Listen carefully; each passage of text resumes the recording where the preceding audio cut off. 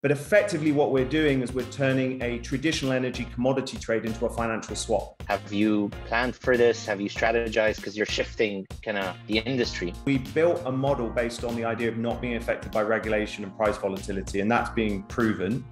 Hi everyone, and welcome to Pitch for Investment Online. This is Othership's monthly pitch event where we're going to put 5 of our founders in front of our wonderful panel of investors. And tonight's first pitch is going to be Joe.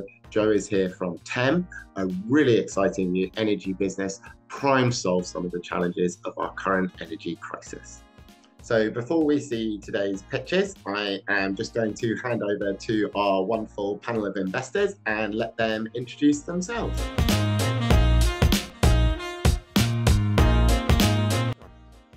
Hi everyone, I am from Lab 8, Managing Director of Lab 8 Ventures. What we do is work with early stage companies, help them build their products and launch the market. We do that by providing them with operational resources, capital, and whatever they need to get their product into market and help them scale onwards and beyond. I'm excited to meet everyone here and listen to the pitches. Hey guys, great to be here. Yeah, as always at the Auxeris events. I'm part of the Fuel Ventures pre-seed fund, so we're super early stage. Anything from pre-revenue through anything that's really SCIS eligible. Super diverse portfolio. Everything from B2B SaaS marketplaces platforms. And yeah, super excited to be here. Hi everyone. Yeah, good to be here again. I'm a regular panelist here at the Othership Pitch for Investment event. So good to be back. And yeah, I'm founding partner of Go10X Ventures. We are a investment syndicate headed out of London. Got about 30 members in our syndicate. We're investing mainly at pre-seed, but then we're also looking a bit at seed investments, certainly with a UK focus. Yeah, our portfolio to date sits at 7 companies and always looking for more. So excited to see everyone's pitches this evening.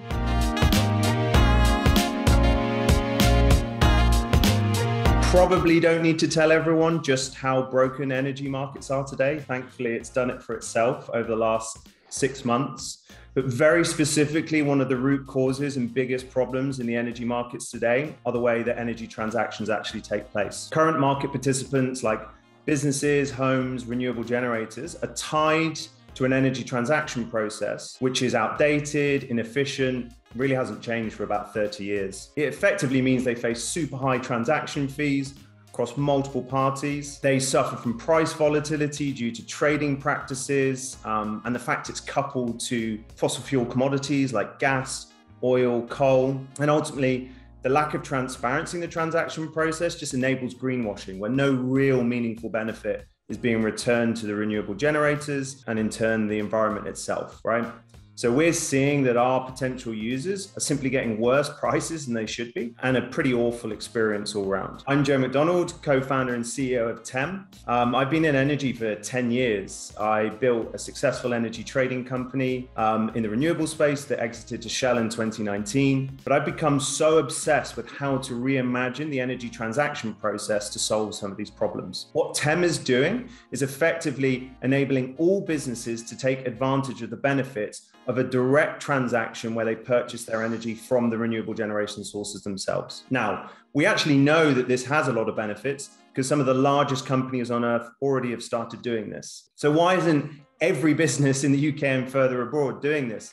And it's simply because the cost and effort of setting up these transactions is extraordinary. We're talking months and months and hundreds of thousands of dollars in order to put these in place, effectively restricting most businesses from accessing the benefits. And that's where TEM's platform, our virtual utility, comes into play. Our internal marketplace has reimagined how a transaction works, evolving it from this outdated, inefficient process to a much more streamlined, direct business to renewable energy transaction process, ultimately improving price, transparency, and doing it all for even less effort than it takes for a business to get their next energy contract. Our virtual utility works based on our own technical platform, which allows for customers to super easy onboard at no cost. We then do all the heavy lifting of finding the right match for the business to renewable energy transaction, completing the transaction, managing the risk, and then facilitating all the ongoing necessity of payment facilitation, invoicing, and bill management. Now, thankfully, I'm not doing all of this myself. I have a great group of co-founders and team around me, all with extensive energy and fintech backgrounds. But how do we make money in this process? Well, we take a transaction fee when any single direct transaction is completed, but now as only the single intermediary rather than multiple. And then we also charge an ongoing monthly subscription for the reconciliation and insight services that are actually necessary to provide this. The beauty of this is we end up making about 5 times the average margin of a traditional utility, and yet we still provide improvements to both price and the customer experience. So this market, without saying, is huge. And not only is that, it's growing every time new renewables hit the system, which is significant growth forecast over the next 30 years. We were founded at the beginning of this year. We launched this month in September. In our first month of operation, we've just transacted just under 2 million annualized GMV. We're sitting now at a 10K MMR from October, our first month of actual operation, which is forecast to have strong growth over the next 12 months. And we're seeing increased 20 to 30% month-to-month growth of our registered users, including 5 new channel partners that signed up in this first month of operation. We think we're well on track for the £1 billion annualized revenue we can expect over the next 5 years. So look, ultimately our ambition is to unlock every single renewable energy commodity transaction across the globe. And we really believe that this model is truly interoperable, but ultimately it just returns billions of pounds to the end users who really deserve it, whilst also scrubbing millions of CO2 by increasing the renewable penetration that we can see on a per market basis. And finally, off the back of our successful pre-seed at the beginning of the year, we are now looking for some strategic investors to come in and top up in order to accelerate the initial growth and traction that we just started to see. So thank you very much for your time and happy to take any questions.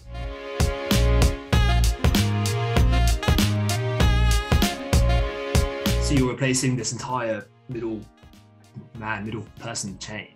How are you delivering essentially the same service that each one of these individual people in the chain is, in theory giving to just entirely replace it? Yeah, super good question. And actually, this is I think only the second time we've publicly pitched TEM. So okay, awesome. Thank you to Othership, but we've been relatively in stealth mode. But so look, it's only really become possible to do this at a business level, at a scalable level, thanks to, I guess, the last 2 years of fintech developments.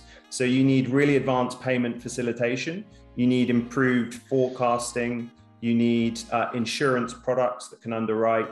But effectively what we're doing is we're turning a traditional energy commodity trade into a financial swap, and therefore porting a lot of fintech plus the energy IP that we have into the new business model to facilitate that. Of course, we're also benefiting from the kind of zeitgeist that's only sort of come up in the last year of people becoming really aware and looking for other options. But yeah, we're taking on a very big piece of the market, but our approach, we believe, can be collaborative, and that's been proven by working with some partners. We're now funneling customers to us rather than through the traditional route as well. Yeah, okay. And then I guess that kind of comes on to next big question on the customer acquisition model. Is this driven by channel partners? No, so at the moment it's actually been 50-50 organic, but we've done no external marketing or even promoted or even launched our website. So it's been done through customers that have either invested in us as part of our kind of customer exploration or the channel partners that have just started. I think you cannot ignore in the UK that 80% of businesses are owned by channel partners. So if you're not going to work with them, you're really going to struggle to deliver liquidity. And we've seen the kind of blockchain-based platforms looking to do this just fail, not just because of their technology, but also because they just couldn't get the liquidity to get set up. Equally, if we go to Poland, we have to be interoperable. If we go to Australia or Texas, each have a different fundamental way of how to acquire customers. So we have to be flexible as a business model, otherwise we're not going to be a global company. Yeah. And yeah, it's as if you're reading all of my notes on the screen show.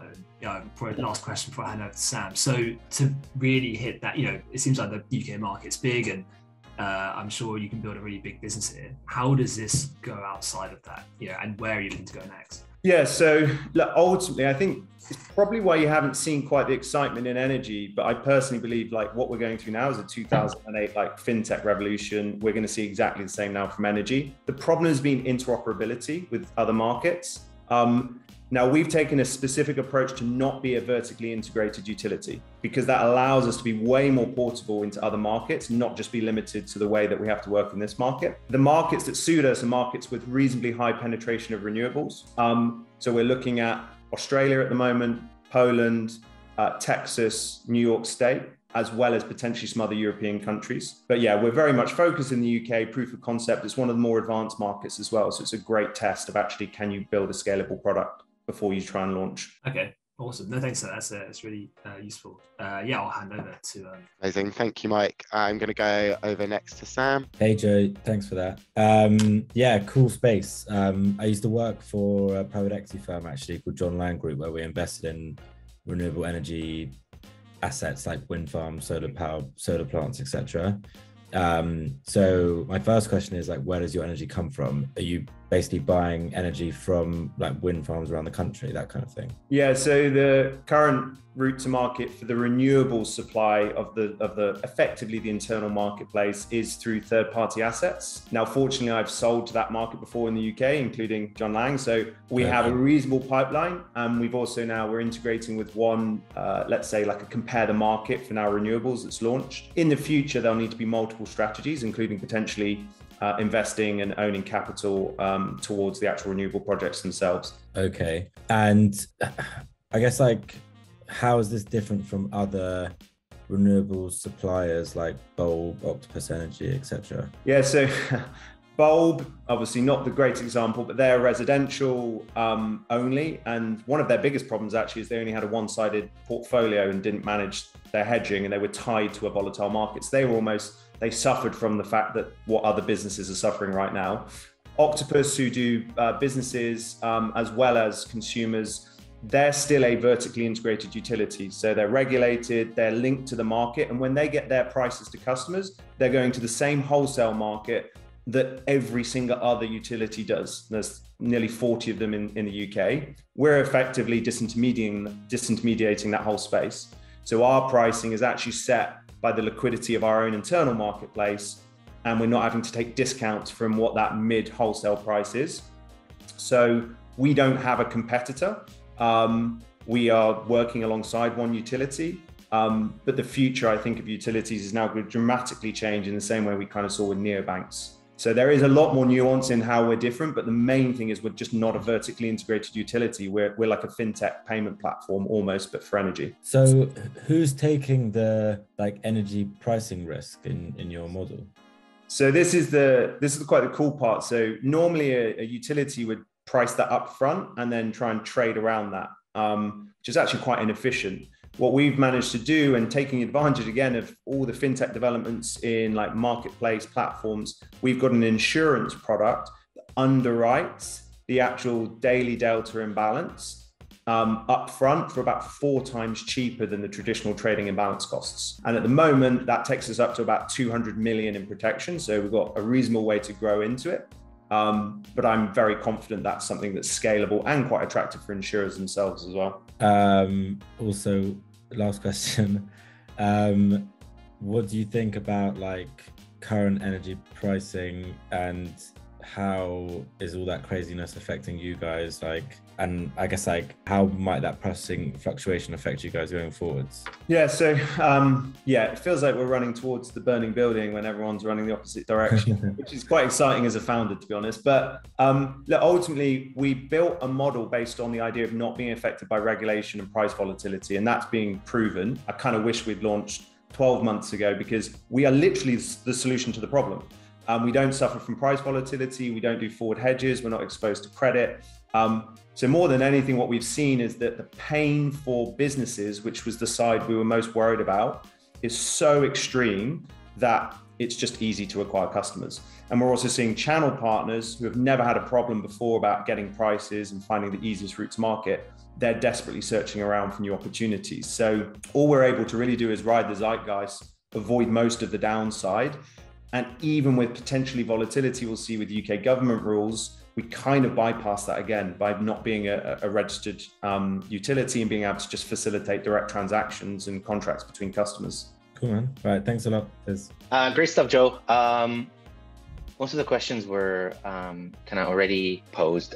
I wanted to now talk maybe about the customer experience. You had a slide describing how it works. Can you just walk us through how it would work for a customer to go in and how it would work for them, kind of the entire process from A to Z? Yeah, so again, despite trying to really entirely rebuild bottom up the way it works from like an infrastructure point of view, we wanted the behavioral change to be almost non-existent for customers. So actually it's very similar. They come to our website, they get to see actually all of our portal and systems as a non-registered user up front, which again, you don't get to see with a normal utility.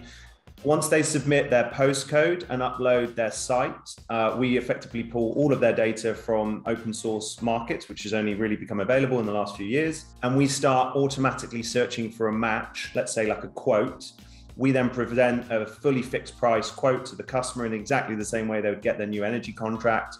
And then they contract and complete that through the platform itself. And it's as simple as that. And once they've contracted, then they're utilizing the portal with their usage insights. They can validate on the business side exactly where for every half hour their energy has come from and what renewable source, as well as seeing their invoicing, billing, and other insights. So it's just a very advanced kind of customer experience of a utility, but obviously the pricing and the setup is uniquely unlocked through the new way of transacting.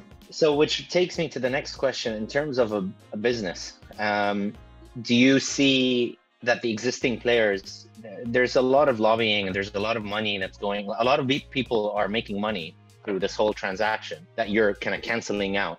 Do you expect to get people to see some attacks basically in the future? Have you planned for this? Have you strategized? Because you're shifting kind of the industry. Have you considered that? What's your thoughts? I'm just curious to see how you're going to potentially handle these things. Yeah, and as I said, our model is always more about, collaboration, not competition, at least to start with. I think ultimately within 10 years, nearly every traditional market player is dead. I fundamentally believe it. But I think in the short term, there's a lot of chance to evolve. So not only could our platform be utilized by a utility themselves to massively improve their own transaction efficiency and profit, there will always be a need for a reasonable percentage of volume to be managed through trading markets. So when I show you our TAM, that's not all energy transactions. That is just, say, 30% of renewable transactions that could be done directly. So it's not going to be a dramatic change, and there's a lot of chance for these companies to survive and evolve. I think everyone's aware it's going to have to change, and especially after what's just happened, everyone across the board is aware, and it'd be difficult to argue against that. So yeah, that's our model, and at the moment, that means we actually have one utility partner already that we're utilizing that sees huge benefit in return for the platform itself. Final question more on the financial side. Can you tell us a little bit about your valuation and use of funds? Yeah, so as I said, we're looking for about 1.2 million. The use of funds is predominantly to build out our data science expertise, to provide a little bit of collateral for our insurance provision, as well as we've now started to scale larger volumes than we expected, and also to just further build out our front end development. We're covered on a back end at the moment with our founders and our first employees. We are looking to value ourselves somewhere around about 7 million, but we're super flexible. We're also looking at convertibles as well as raising a round. I prefer the agile funding route if possible. We do have 18 months of runway right now. So we're not coming out to be greedy. We're coming out to try and find strategic partners now that can really help us as we move forward. Thanks, Joe. Thank you, Ahmad. Thank you, Joe, as well. Really interesting business, I think, actually referred into us by one of our regular panelists, Andrew Davidson, as well. I'm about to drop you a DM down in the chat from a question from Andrew, but thank you very much, Joe. Please do hang around. I can see just from who's in the group today, there's a few other angel investors and a couple of people, analysts and things in there. Maybe hang around in case there's a couple of questions and drop your details down in the chat as well. And thank you so much, everybody, for watching. This has been Pieter Investment Online by Othership. If you want to find links to our other events or some of our previous videos, you can find them in the description, along with links to Othership's workspace solutions, flexible working software, events, and online community. Thank you so much for joining.